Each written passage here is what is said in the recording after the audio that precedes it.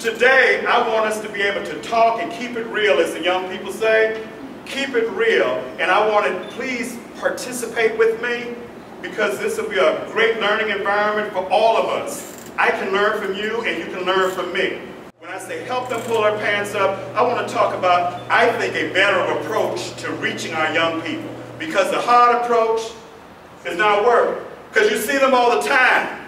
Their pants sagging as they swagger, or I'll say waddle, down our streets. And we all the time wonder, what is wrong with these young people? Who would want to do what they're doing to just expose their drawers? You have to respect people where they are. These young people coming into your classrooms, you've got to somehow understand what are the causes for this kid to be acting the way he or she does. You have to respect that.